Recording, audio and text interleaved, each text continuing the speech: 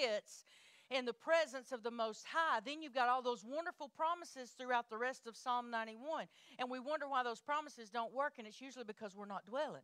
We got to get that first part. It's an if-then promise. So if we're not dwelling, if we're not sitting in a place of rest with the Father, then we're going to be worried and concerned and anxious about all these things, and that's not His plan for our life, is it, Miss Melba? That's Miss Melba's lived a minute, and she knows she's seen the good side and the ugly side. So we've got to understand that He has promised us rest. So right now, Father, we just rest. Come on, put your hands out in front of you. Just take it this morning, right now. Close your eyes. Quit looking at everybody. Quit thinking about everything else right now. Oh, Holy Spirit, we receive rest this morning. The rest of the Father that just settles us. We just settle down in your presence now. We put aside everything that we might have struggled through to get here, and we're just so grateful to be here. Whew. Thank you, Father. In Jesus' name. That's so good. We talked about how if we stay in our seat, He works on things. And what tries to pull us out of our seat? Our head. We try to get drawn out by our head, right? Because our mind starts to worry about things. And that's the first thing that'll pull you out of the seat of rest, is you'll get drug out by your head. And that's how the enemy does it. That's how he works. So number one, rest comes first. Number two, password, believe. We have to believe that what He said, He will do. It does not work unless we believe.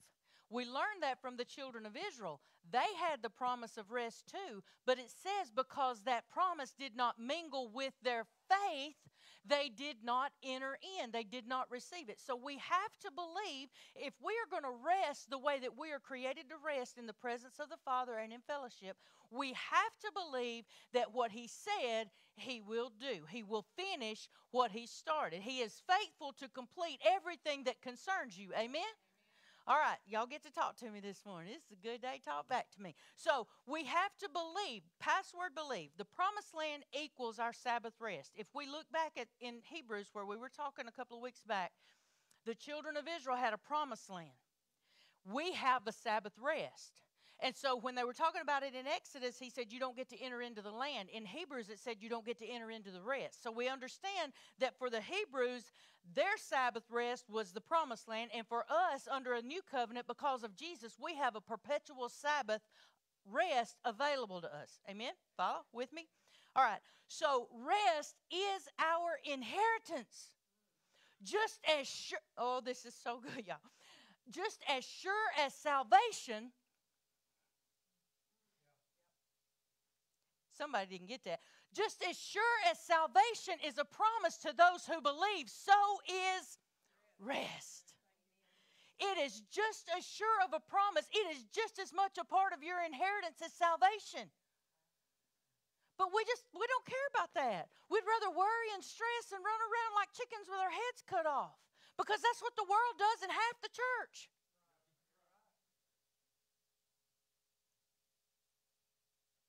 So we would fight somebody over our salvation, right? Bless God, I'm saved. But you start talking about rest, what we're talking about, and not worrying, and people will be like, "Oh, you have to worry. You have to do this," and we're like, "Yeah, maybe I do." We'll back off of rest just like that, and it's just as much a part of our salvation as our salvation. It's part of the covenant. And you get to decide if you're going to believe it and cling to it or not. All right.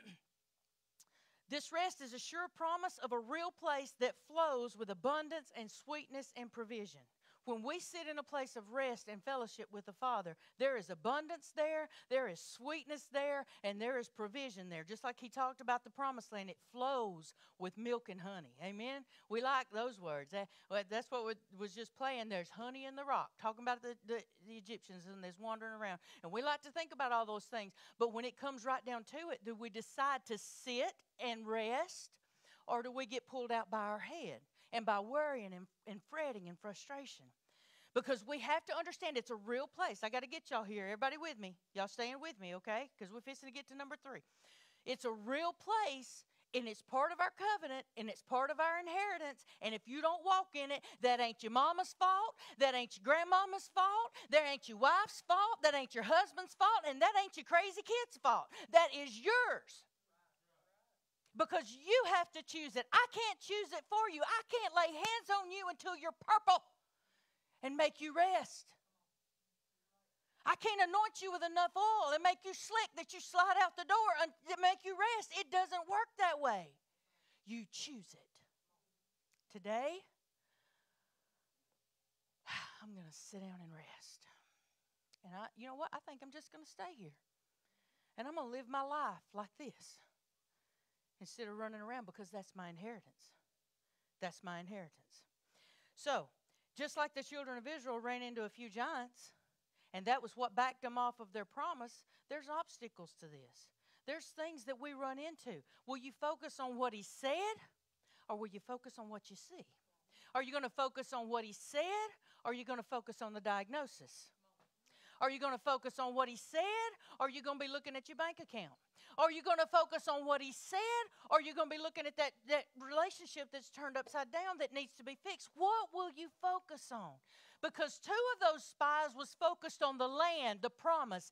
10 of them were focused on the problem that was the obstacle to the promise. And it caused a whole nation, a whole generation to fall dead in a wilderness.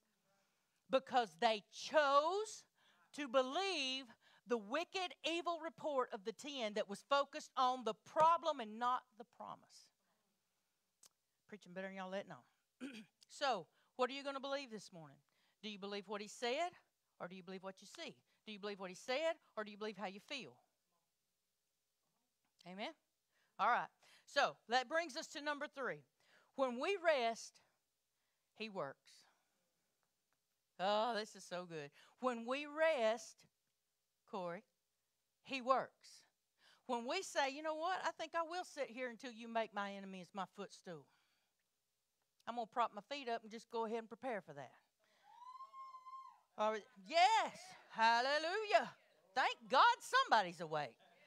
Are we going to rest and stay here while he works? Are we going to be always up with our hands in his business, trying to fix things and make things better that we think is going to fix it and make it better, and really we're just making things 10 times worse and dragging the whole process out times 10? Listen, when Jesus came, there's a couple of things I want us to see before we go into the scriptures this morning. When Jesus came, he said a couple of things more than once. He said, if you've seen me, you've seen the Father. And he said, when he taught them to pray, he prayed on earth as it is in heaven. Okay? So there's 2 principles there that I think he wants us to understand. Heaven, number 1, heaven is the pattern for earth. Heaven is the pattern for earth. And number 2, Jesus is our window into heaven. Jesus is our look through to see over into a spiritual realm, to see how the Father set up his kingdom in heaven. And so Jesus prayed on earth as it already is in heaven. Amen? So we got to keep those 2 principles in mind when we're studying Sabbath rest. Jesus is a picture in the image of the Father, and he is our visual into heaven. The way heaven is set up, the heart of the Father, all those good things. Jesus is our picture. So when we go through the Gospels and we look at what Jesus did, that's our picture into heaven of what heaven is supposed to look like on earth. On earth as it is in heaven. I don't think anybody has cancer in heaven. I think everybody's got gas money in heaven. I drove by Murphy's this morning, and I said, and then I was reminded just that quick, Holy Ghost said, are you going to rest? Or are you going to worry about what you see? And then I'm going to be honest, I drove on the new highway, and I come by the Jet Pep just to see if it was a little cheaper over there. You know what it was? $3.99, same as at Murphy's. I was going to be like, Marty, you need to go to Jet Pep. But you know what? It was the same. And I just busted out laughing because the Father said, I got this. That's the truth. That's the truth. But listen, so Jesus is a picture of the Father. He is our window into heaven, and heaven is a pattern for earth. Right? We go through the Old Testament, we read how the tabernacle was set up and that it was set up as a picture of what goes on in heaven. So we need to keep in mind that until heaven is recreated on earth, there's room for improvement. Amen? In us as individuals and in our communities and in our area and in our world, there's room for improvement. So Jesus came in completely messing up the Pharisees' rules and religion. The first thing he did was come in and start messing stuff up. I mean, because they had this picture of God the Father as this big meanie head that sits in heaven with a stick and was ready to beat people over the head if they picked up a rock on the Sabbath and carried it in their pocket because they thought it was a pretty rock, like I used to do all the time when I was a kid. Out of our driveway, my mama was always throwing my rocks away. Colton did it too, I see. And so my mama would go through and I'd have rocks stuck in my drawers because I thought they were pretty, and she would be throwing away my rocks. And so anyway, it's completely pointless. But what we have to understand and learn is he came in to mess all that stuff up. He came in to give them a better picture of what it's like in heaven and the heart of the Father. That's what Jesus came to live. And he prayed when the disciples, show us how to pray. They didn't say, show us how to cast out devils. They didn't say, show us how to multiply the bread and the fish. They said, teach us to pray, because even the slow ones picked up on, hey, when he goes up on that mountain and spends time with the Father and he comes back down, stuff happens. Stuff changes. Atmosphere changes. So they said, we understand, and I wish we did, we understand that if we learn how to pray like you, that all this stuff will just fall behind us. It'll just work out because all you got to do is speak, because you're speaking. Okay, that's a different sermon. Corey, you get to preach that one, tag. All right. So Jesus came messing up the rules of the Pharisees, religion, self-effort, law. Jesus came messing all of it up. Man trying to work his way to God. Jesus came to mess it all up. He started out just stirring the stuff up with a stick because he understood that people living under law and religion. I'm going to say this. You might ought to pause the live stream. But man living under law and religion and the rules of the Pharisees looked a lot more like hell than heaven.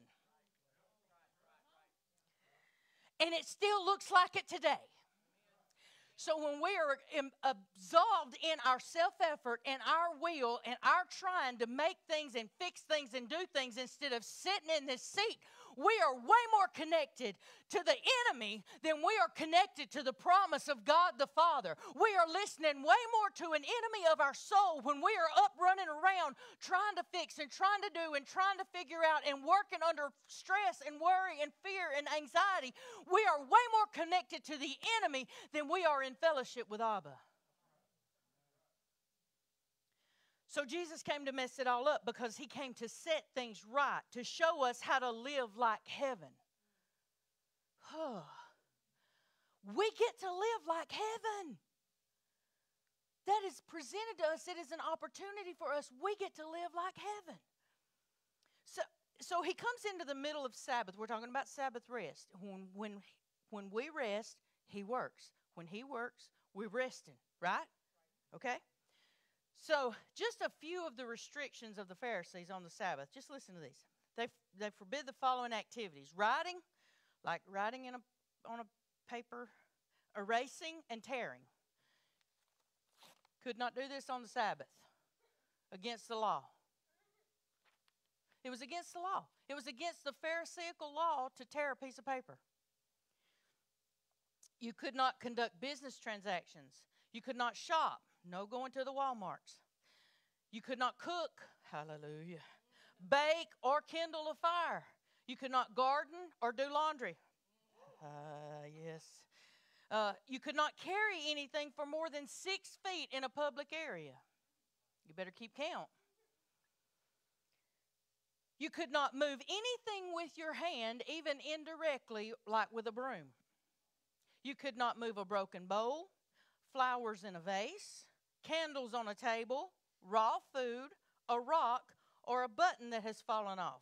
You could move things with your elbow or with your breath, but not with your hand.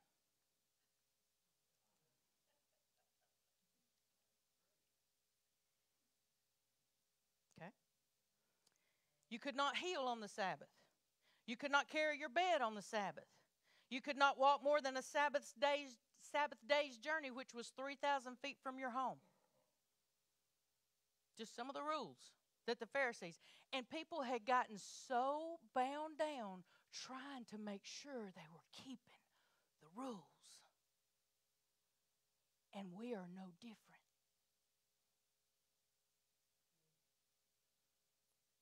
We're so worried about keeping the rules that we forget the relationship that instigates the love of the Father and causes us to fall so head over heels in love with Him that we don't want to get anywhere outside of that, which keeps us within the blessing of the book.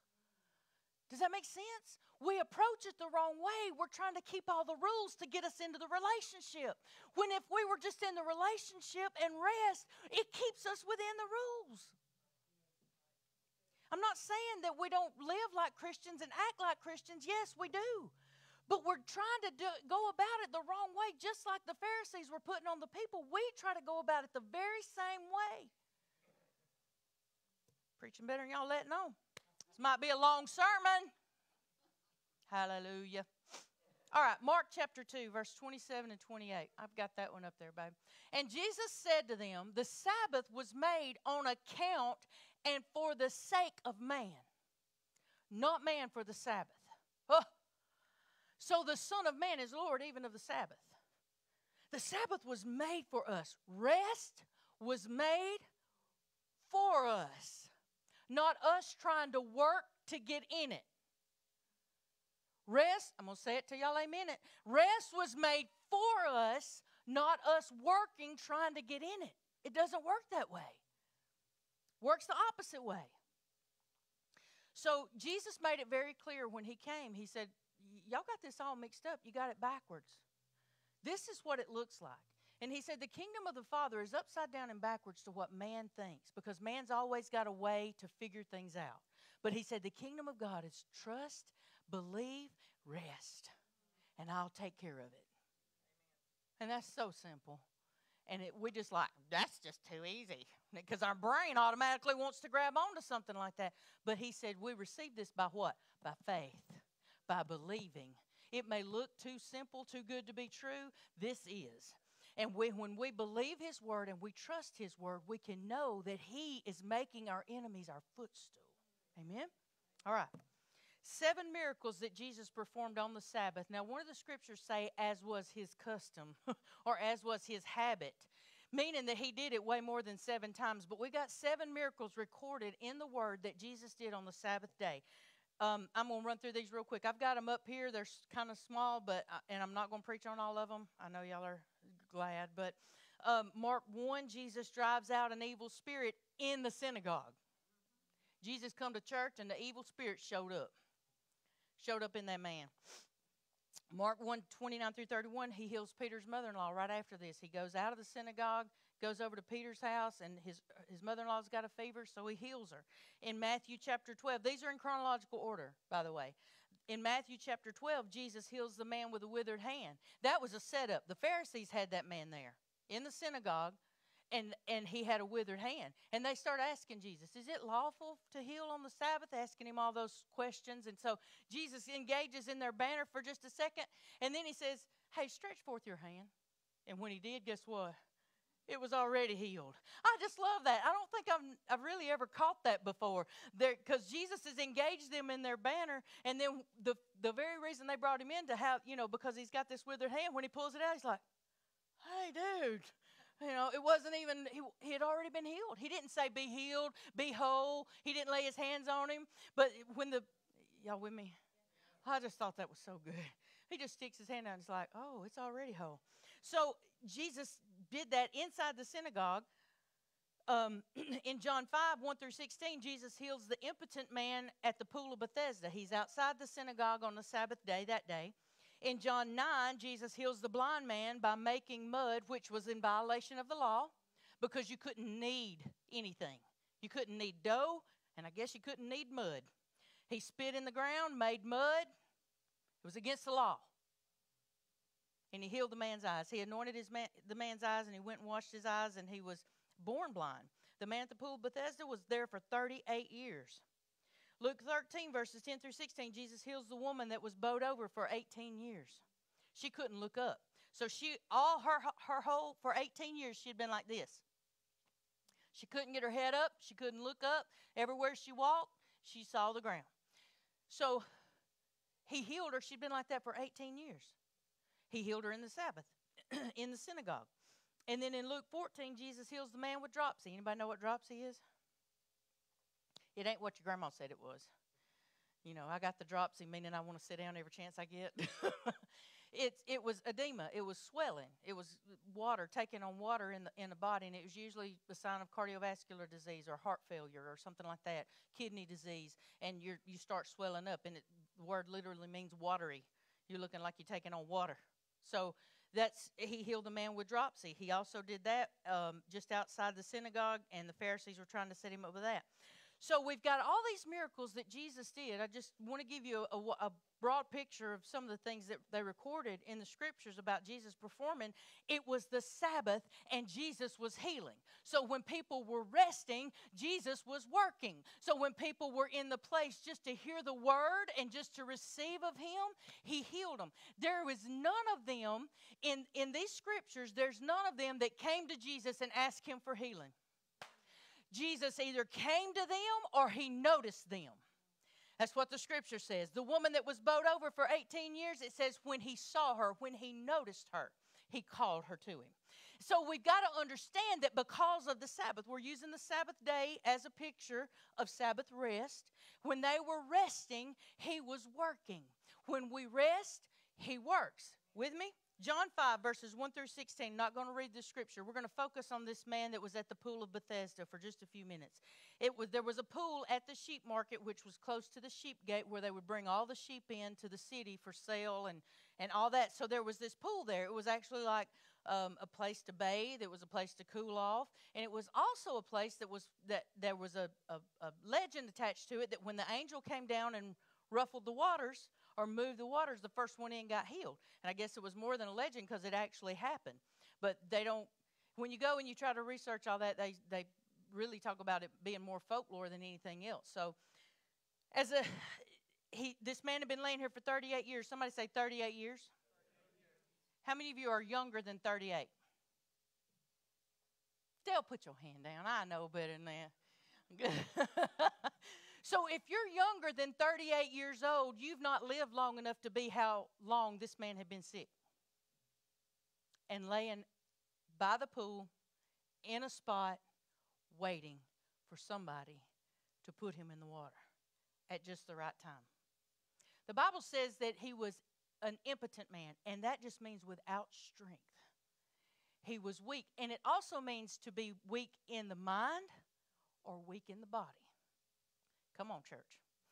So he said that around this pool there were all kind of invalids. There was invalids, there was impotent, there was blind, and there was halt, and there was withered. All these kind of people around this pool because they just wanted to get in the pool. They just needed to get healed. They just wanted to go on with their lives. Can anybody say amen? You got this thing you've been dealing with, and you just want to get on with your life. You want this thing to be over with so you can get on with your life. Well, that's what they were dealing with. Now, the word Bethesda means a house of mercy or a house of kindness. So Jesus leaves the synagogue and walks over to the house of mercy. And let's see what's going on over here. Now, this place is full. There's 5 porches, and a porch was there so that they weren't under the elements. They were shielded from the elements because some of them, that's where they lived their whole life. Because some parents would come and bring children that were invalids, and they would just drop them off and leave, and they never saw them again. You got to understand, this was a place of hopelessness in the house of mercy. This was a place of sickness in the house of mercy and kindness. And so Jesus comes over and says, let's just see what we can mess up. Let's just see what we can mess up and fix and set right over here today. So he goes up to this man. He sees this man. It says there was a certain man. He goes over to him and he says, do you want to be made whole? He did not ask him, do you want to be healed? Because Jesus looked beyond what was laying in front of him, because even though he was laying, he was not resting. See, we can lay down all day long, but if we're not resting, God knows, and he has rest for us. And he said, do you want to be made whole? Meaning that there was more wrong with him than he couldn't get up and he couldn't walk. There was more wrong with him than that. So Jesus specifically said, do you want to be made whole? And dude tells us, shows us that there was something just as wrong in his head as there was in his body, because the Son of God was standing in front of him asking him, do you want to be made whole? And he started giving him excuses as to why he couldn't. He said, I don't have anybody to put me in the water. Every time I get started, somebody gets in the water ahead of me. I can't get there. I need somebody to put me in the water. And Jesus said, rise. That word literally means wake up. Some of us need to just wake up and see what is available to us. Wake up and see the Son of God is standing in front of you. Wake up, the Lamb of God has come in through the sheep gate, and I'm going to be the sacrifice that will end all of the misery and all of the weight and the bondage. I'm going to be the sacrificial lamb. I'm going to fix all of this, but right now I am here in front of you. Wake up. Take up your bed and walk. I believe he said, rise up for the man's mind. I believe he was making him whole with everything that he said. He said, wake up. Wake up, mind. Wake up and remember what it is to walk. Wake up and remember. And then he said, take up your bed and walk. And I love the next part. It says, and immediately. He didn't have to wait for his legs to gain strength. I don't think he had to wait 15 minutes. I don't think he had to wait for this and that and the other to happen. When the Bible says immediately, I think it means right then. When it came out of the lips of Jesus, his flesh had to obey, his mind had to obey, his body had to obey, and strength came up in him, and he jumped up on his feet. I don't think nobody had to teach him to walk again. I don't think any of that happened. But when the Bible says immediately, I believe it means immediately. And that man stood up, rolled up that mat, shoved it up under his arm, and took off. The only problem was it was against the law to carry your bed on the Sabbath. You see how Jesus just stirred it up? He goes out in the street, and the first people he meets, the Jews, the Pharisees, and they are not in awe. They're not even happy. They ain't even impressed that this man been laying there 38 years on a bed, can't get in the water, can't get healed. They're not impressed in the least. You know what they said? It is against the law for you to tote your bed on the Sabbath.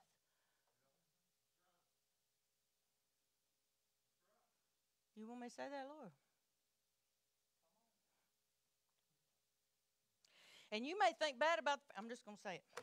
You may think bad about the Pharisees, but you let a drug addict walk in here that's just got saved, and they don't look Christianized, they don't dress Christianized, and Christians will be the first ones to say, well, I think you need to clean up a little bit. I think you need to come on, church. It ain't no different than what the Pharisees did. It ain't no different. We should be celebrating. You got saved? Yes, hallelujah. We might have less of them go right back out the door if we embrace them where they are and be willing to take people under your wing. Oh, well, that's under. Corey, that's yours too. All right. I am. Take notes. So the Jews were furious. They were furious because Jesus had made light of their rules. And he told the man. He could have just told that man, get up, go home. Couldn't he? But he said, let's stir some stuff up. Just take your bed and walk through the streets with it. Let's stir up some devils. And so he did, and it did. They came at Jesus and it got rough. I'm not going to go through the rest of the story. But Jesus came to set things right. Jesus came to set things right. He was letting them know this is my Father's kingdom. This is what it looks like. There's not all these rules and not all this weight and not all this pressure of trying to remember, am I supposed to wear this shoe or that shoe or this color or that color, or what am I just dropped a bowl and there's stuff broke everywhere and I can't pick it up and I got kids running around that might step. It's that kind of stuff that they were living in under. And Jesus came to set things right. He said, my yoke is easy. My burden is light. I have called you to live like heaven. And this don't look like it. He did miracles on the Sabbath, the day of rest, to illustrate the principle that when we rest, He works. When we rest, He works. In Luke chapter 13, I'm going to read this. It's just 6 scriptures, and this is so good. Luke chapter 13, Luke 13, verse 10. I'm going to read this out of the Amplified Bible, just because I can. Luke 13, verse 10, it says this. Now, Jesus was teaching in one of the synagogues on the Sabbath. And there was a woman there who for 18 years had had an infirmity caused by a spirit. Important. A demon of sickness. She was bent completely forward and utterly unable to straighten herself up or to look forward.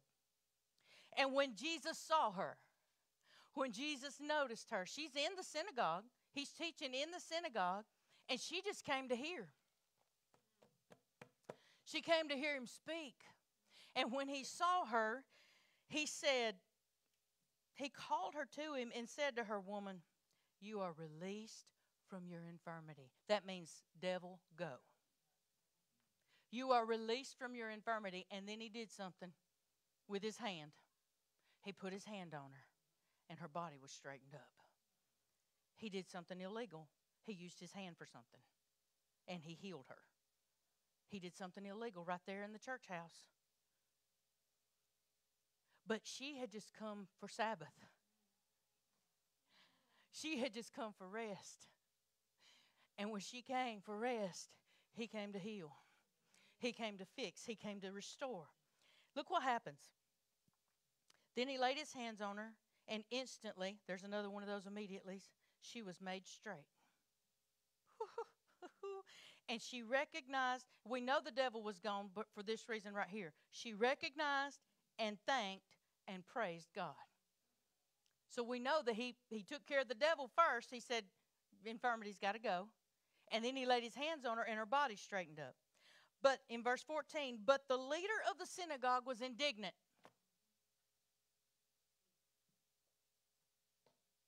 Remember the drug addict walking through the door?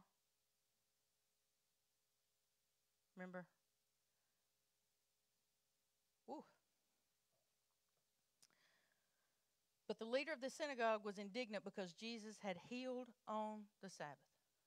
And he said to the crowd, there are 6 days on which work ought to be done. So come on those days and be cured, and not on the Sabbath day. So that tells me there were some more people there that were sick. And he said, let's just nip it. We're going to nip this in the bud. This ain't the healing day. This is the Sabbath, but it ain't for you. And we're talking about a certain day of the week for them, but for us it's a perpetual Sabbath. Don't forget that. Don't forget. I'm trying to draw some parallels here.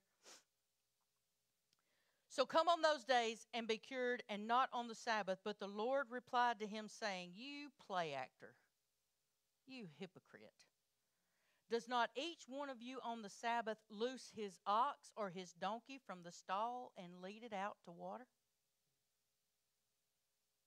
He said, you're treating your animals better than people. You lead them out to water them. Look at what else he says. And ought not this woman, a daughter of Abraham, whom Satan has kept bound for 18 years, be loosed from this bond on the Sabbath day? Whew, that's just good. That's good. He says, she's a daughter of Abraham. She didn't do nothing. What did she do? Find me something in there she did. She was possessed with a spirit of infirmity, and she just showed up for the Sabbath like this to listen because she couldn't even see him. And she listened, and he saw her on the Sabbath, not doing anything except being in his presence. And he called her to him. And she was straightened. And the devil had to leave her. And she was made whole because of who she is. A daughter of Abraham. It's your identity. It's who you are that opens up the way into the Sabbath. And you just got to believe him. It's not about what you do. It's about believing. So here's the thing. If your answer hasn't got here yet, if your manifestation hasn't come yet, what do? What happens? Our mind goes into overdrive and says, you must be doing something wrong. You must be doing something wrong. Oh, yeah, I did miss church. Again, I'm preaching better than y'all letting on. I did think a bad thought, say a bad thought. I did a bad thought. I did do that. That's why I'm not healed. Oh. Can I tell you something? That is living like hell. That is not living like heaven. That is not believing that his promise is still true and his promise is still sure. That is leaning over into the enemy's camp to adopt his thought process. So we get to thinking, I must have done something. And you know what that does? It drags us right out of our seat. Because our mind goes into overdrive and our mind begins to think, what did I do this week? What did I say this week? It must have been because I cut that person off. It must have been because I did this. It must have been, we start rehashing everything we did and didn't do. Everything we even thought about doing. We start going back through that and rehashing and thinking, that must be why I'm not healed yet. That must be why the bill collector's knocking. Well, they don't knock, they just call. And that must be why I'm getting these 42 calls a day from the bill collector. It must be, and I've been praying and I've been asking God and I've been sowing and I've been doing all these things, but this must be because I am not worthy. Oh, church.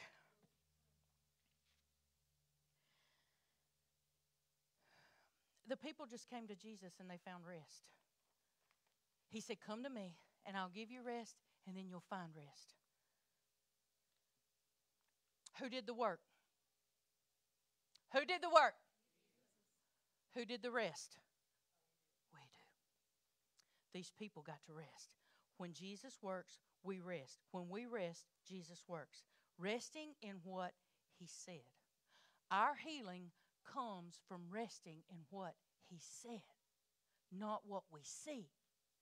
Our resting comes from understanding that even if I don't have my answers yet in front of my face, I believe what he said more than I believe what I see. And I will continue to declare what he said until what he said is what I see. Oh, come on, church. I will not be pushed off of this. I will not be dragged out of my seat of rest. I will not let the enemy drag me out by my head. I will not let him pull me out in any way, shape, or circumstance. I am going to believe what he said, because when I believe what he said, I get to rest and he does the work. I get to operate in a perpetual Sabbath because of Jesus, because of the blood that he shed, because of the way that he opened up into the Sabbath for me, and I get to rest and he does the work. Our healing comes from resting. Say it with me. My healing comes from resting. Stay in your seat.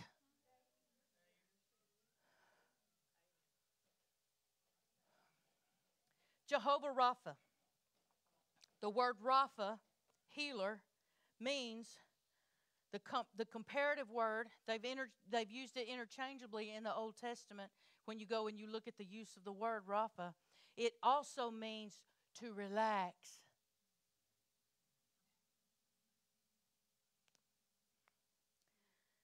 Healing comes from being at rest, not working.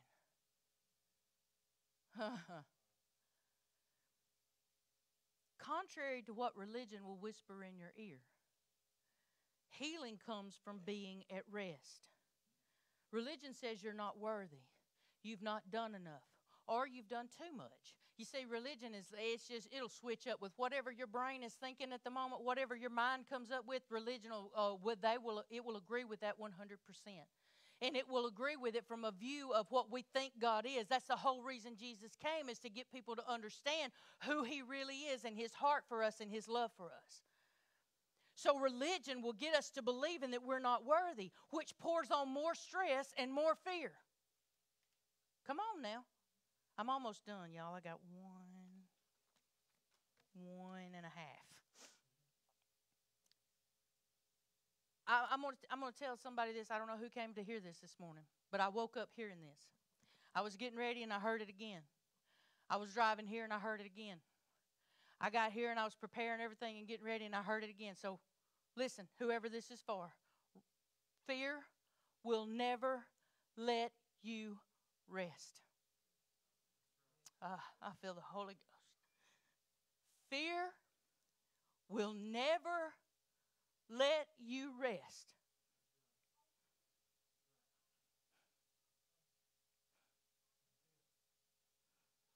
If you're afraid of how you're going to provide, you'll never rest.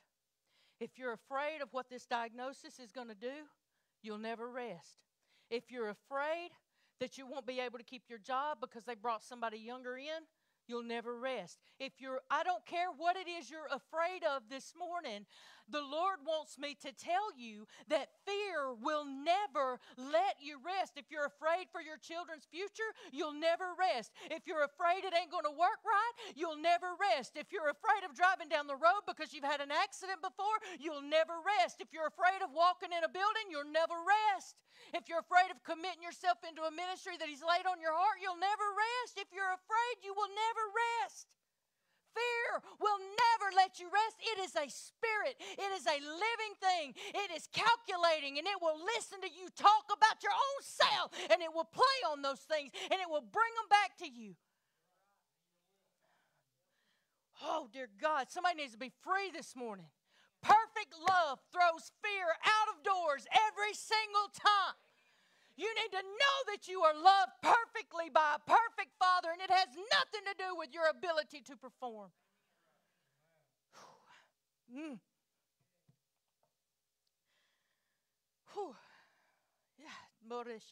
Come on right now. We're going to pause. God, I don't know who that's for this morning, but I speak love over their life. I speak, God, that they will come into a realization of your love this morning. Come on, church, pray. If it ain't for you, pray for the one that it is. God, I pray that a realization and a revelation of how much they are loved will pour into them like oil this morning. That it will begin to soak into every fiber of their being, God. That they will know that they are loved. That they will understand that it's not about works and it's not about performance and it's not about them. But you have already made a way into rest. And you are taking care of everything. And you love them like a good father does. Like a good daddy does, and you've already gone before them and you have made a way where there seems to be no way. You have already made them whole through the stripes of Jesus. You've already got provision for them. You've already got a way for them. Oh God, we just speak life over that in the name of Jesus, and I command fear to go in Jesus' name. In Jesus' name. Unpause. Stress. Stress is the body's reaction. Stress is the body's reaction to strain or pressure or harmful situations. You better hear this. Somebody's need to be write this down. The body's reaction to strain or pressure or harmful situations, whether real or perceived. Whether it's real or not. How many of you have ever worried about something that never happened? That's called stress. Every bit of it has to leave. In Jesus' name. In Jesus' name. Stress is your body's reaction to strain or pressure or harmful situations, whether they are real or just imagined. The stress is the same. Oh, did you hear me? The stress is the same. If it never happens, the stress is the same on your body and your body's reaction. Let me tell you something about stress. Stress is number two, I believe. Number 2 on heart disease. Here's 9 diseases that stress plays a huge factor in. Listen to me. Listen. Heart disease, asthma, obesity, diabetes, headaches, depression, gastrointestinal problems, Alzheimer's, accelerated aging. That's just 9 of the diseases that we deal with on a daily basis that is caused by stress.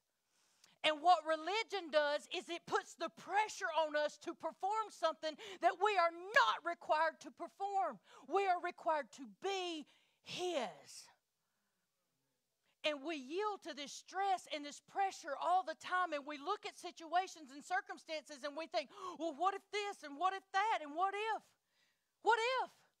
What if a frog had wings? He wouldn't bump his butt every time he hopped. But we what if things to death. What if? What if it falls apart tomorrow? What if it don't? Ain't it the truth? Stop it. Here's your word for the day. Stop it.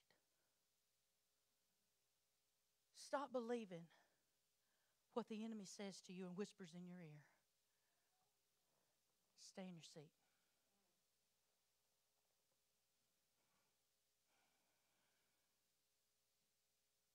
Stay in your seat over your family members.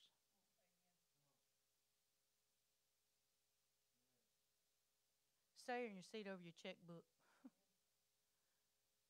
Stay in your seat over loved ones and relationships and your children. Stay in your seat. Stay in a seat of rest. It is 500 degrees in this room. Just so y'all know. Stay in your seat. Look, I'm fixing to tell you something, then I'm going to preach. Is that okay? I'm about done. 1 John 4:17. And he can't be back there and flip that screen and be up here and wonderfully turn the heat down for his wife at the same time. So we're gonna look at 1 John 4:17. I don't have that. Yes, I do. 1 John 4:17. 1 John 4:17. If you got your Bible and you want to turn. If you don't, you want to write it down, read it when you get home. Herein is our love made perfect. Herein is our love made perfect, that we may have boldness in the day of judgment. Because as He is, talking about Jesus, so are we in this world. As He is, so are we in this world. Now, what does that mean? I'm so glad you're asked. If Jesus ain't sick, I'm not sick.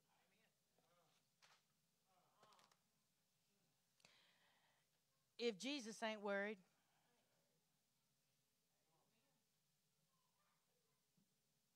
if Jesus ain't broke, I know I hit on those same things all the time. I guess y'all know where I live. If Jesus is not worried over relationships, if Jesus is not addicted, if Jesus is not, I'm not either. If Jesus got gas money, y'all missed a great place to shout right there. But listen, if Jesus is whole, guess what? I'm whole. 1 John 4:17. When the enemy comes at me with a diagnosis, guess what? 1 John 4:17 is true.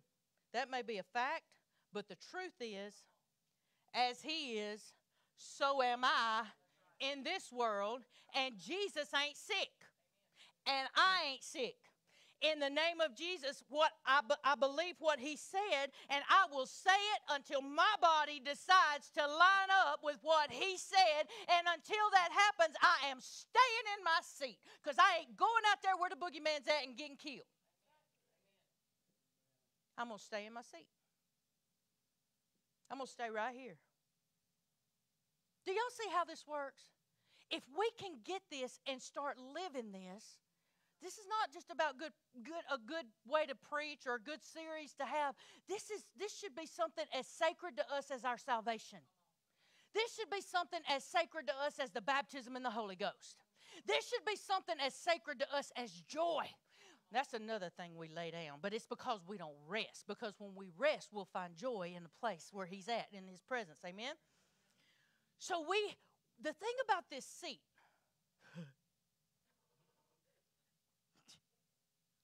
this seat that I've been preaching over, do you know what?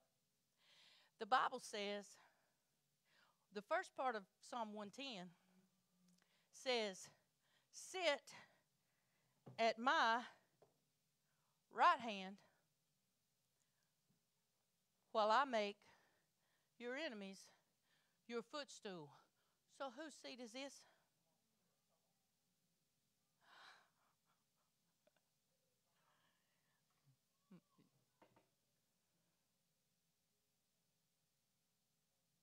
Y'all think I'm being silly, but I ain't. I want you to see this the rest of the week. Hey, Jesus. You know what that doctor said? But I know that you're not sick. You ain't sick, are you? You ain't got the diabetes, do you? Okay. Well, then I don't either.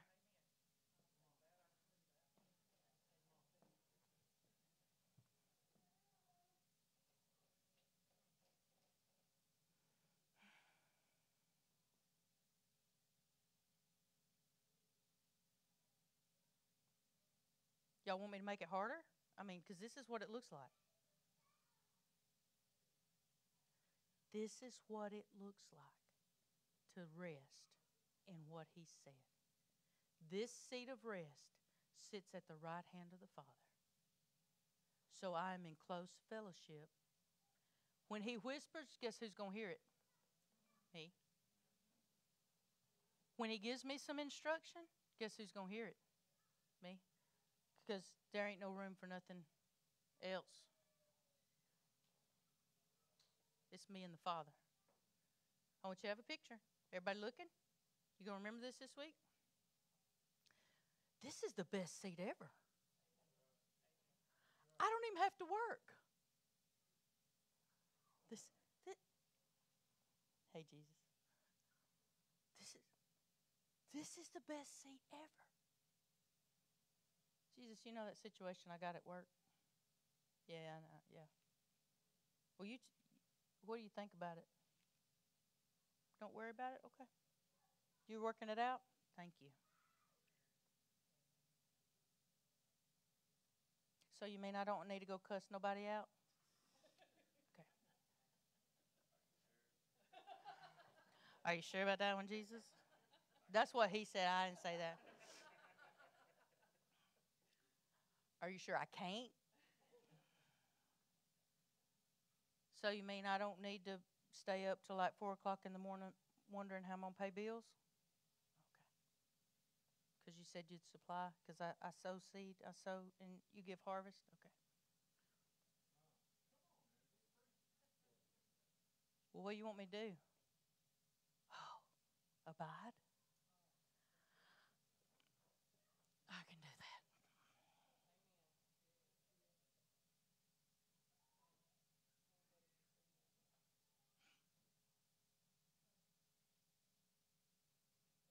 And John, put that next scripture up, Marty.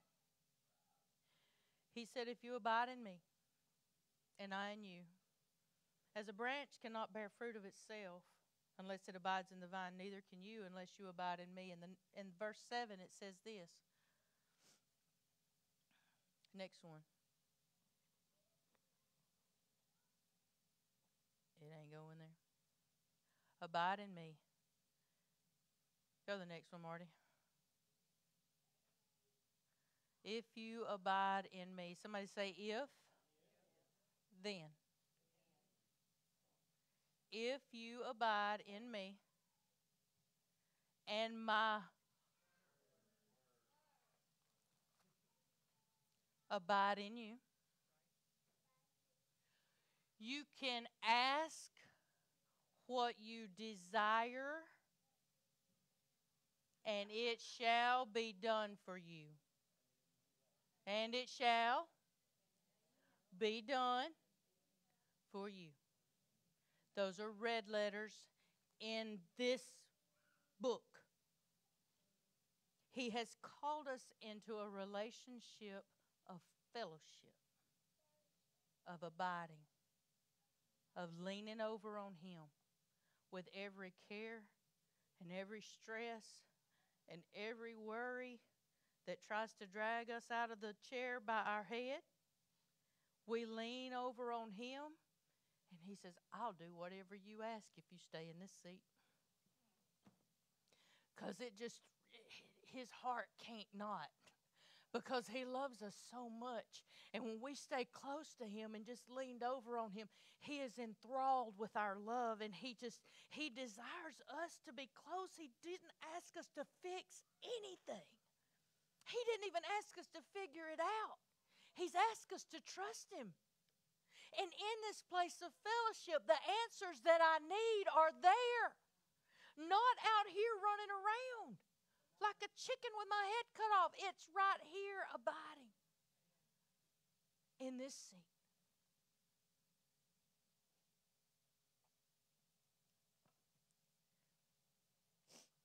Choosing to stay in your seat is sometimes the hardest thing in the world to do. I'm going to say that one more time. Choosing, because it's a choice, to stay in your seat is sometimes the hardest thing in the world to do. Especially when the world around you tells you that you should worry. Lord have mercy. How many Facebook memes have you seen? If you ain't a good mama, or if you're a good mama, you're going to worry. Lies. Because that's contrary to what this says. And He said, be anxious for your kids. Be anxious for your money. Be anxious for your job. Be anxious for whatever's in front of you. He said, be anxious.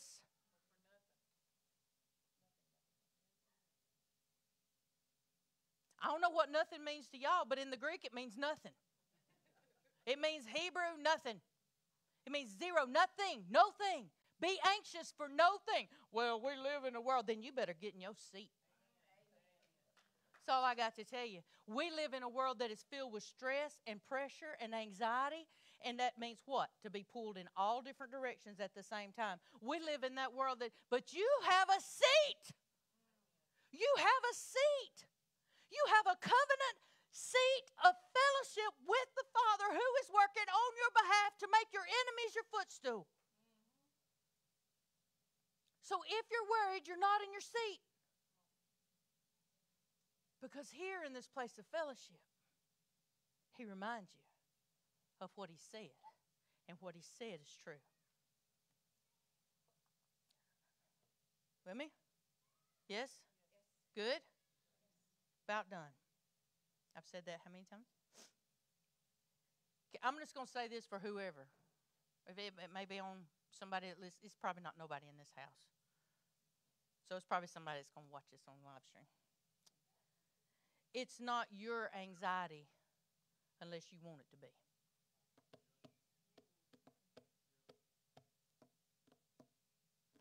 That irks me to be talking to somebody. Well, my anxiety just, oh, it's yours. Well, that's good because it ain't mine. You can have what you say. I'm on my tiptoes, looking at the live stream. Nobody in this house. You can have what you say. It's not, stop saying it. Don't say my anxiety no more. It don't belong to you. It belongs to the enemy. That looks like living like hell. That's not your life. That's not living like heaven. That's not yours. Stop taking what don't belong to you. Oh, that's preaching right there. Stop taking what don't belong to you. It's not your anxiety. You have a seat. Last scripture I want to cover today, and we're going to be done. Let y'all out of here. Exodus chapter 16 and verse 29. This is so good. I'm going to pull out one phrase out of this. The Lord was causing the manna to fall. He said 6 days you're going to collect manna, but on the sixth day you're going to collect double. Don't collect double on Monday, Tuesday, Wednesday, Thursday, Friday. But on Sabbath, on Saturday, well, we're calling it Saturday. But on the sixth day, I want you to collect double. Now, they tried to collect double on some days because you know what? They was worried about what if this don't, even though he said, yeah, okay. Anyway, so they would, and you know what would happen in the morning? It'd be rotted, full of worms. But if they got just enough for each day, it was good. But he said on the sixth day, I want you to collect double. And some folks didn't listen to that either. And they just got enough for one day. Well, he said, but what if he meant, y'all don't be knocking the Israelites. Now we do the same thing. Well, he said get double, but you know, all these days before we tried to get double and it rotted. So if we try to get double, it might do, because he said, but he probably meant. That's why we anxious all the time. Okay, anyway. So this is the Father talking to him. He's telling him why. He said, are y'all getting this? They must realize that the Sabbath is the Lord's gift to you. That is why he gives you a 2-day supply on the sixth day, so there will be enough for 2 days. On the Sabbath day, you must each stay in your place. Don't go pick up food on the Sabbath day. Stay in your place. Because the Sabbath day, I take care of the provision. Because as you rest, I work. I provide. Now, this may sound real simplified, but if we will start living this way, I'm going to give you a prime example and I'm done. Abide, settle down, stay in your seat. I was having a rough day at work this week. I was trying my best to stay in my seat, but I was getting drug out by my head. And I sent my Marty, ain't that sweet? I sent my Marty a text, and I said, I'm having a day. I said, I just wish I was at home. And he said, you know, you get to rest. And I'm like, don't you preach my sermons to me. And I stopped, and I was standing at my window in my office texting him. And I went over to my chair, and I saw this chair sitting here in this sanctuary. And I sat down in it. Because sometimes, you know, you just got to do something. And I leaned back in my chair like a boss. And I said, you know what? He's right. That's on live stream. Y'all heard me say it. I get to rest. I had about 4 different situations that I was trying to think through and figure out and move stuff around, and how was this going to work and how was that going to work. And I just sat down and I said, Lord, I'm leaning over on you because you've told me not to worry. You've told me not to be frustrated. That's not part of my inheritance. Rest is my inheritance. Me and the Lord just talked, just a couple of minutes. It wasn't no long, drawn-out praying in tongues in the Holy Ghost, because I'd have scared everybody else in the office. I said, you made it so that I don't have to worry about this. So you know what, Lord? You know the best way for this to work out. So I'm not going to worry.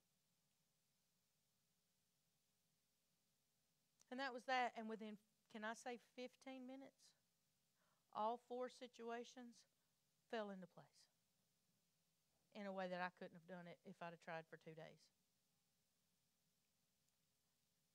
And I had walked outside, and the last one fell into place. It was a phone call, and it fell into place.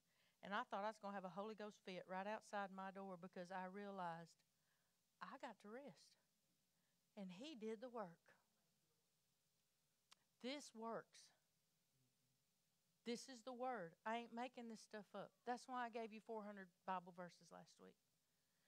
This is the truth of God's Word. And we get to decide, will I rest or will I fret? Will I rest or will I stress? Will I rest or will I be anxious and worry? Because the world does not need to see one more person worried and anxious about everything that's going on in the world. They need to see a church that is confident in the one who has created us and made us. Because they are not interested in a kingdom that is just as fearful and dreadful as the one that they live in. They need a kingdom of love and peace and joy in the Holy Ghost and righteousness and rest. And when we begin to personify this rest in our lives, when we just choose something that simple as saying, you know what, worrying about this is not going to change it. It's not going to fix it. And we just take a minute with the Father and we say, I don't know what to do, but you do. You've got this figured out. You've got all this under control anyway. And I choose to be at rest. I can't say that everything will happen the way it did for me on Thursday, but I do know He's promised that He will cause everything to work together for your good. And He will see it through to the end. Bow your heads and close your eyes for just a minute. Father, we love You. You give us some music or either come play the keys, Marty. We're so grateful for Your presence in this house this morning. And Father, I know that in a place with this many people, we've got people that are worried. And I don't have this down pat. I don't have it all figured out, and that's okay because I'm learning to rest. I'm learning to stay in my seat. And I'm learning. That's the key word. But Father, I pray that Your word that you've shared with me and we've shared with this house goes down deep into us and that we realize that we really can live this out. In our most stressful situations, You still have a seat for us right next to Yours.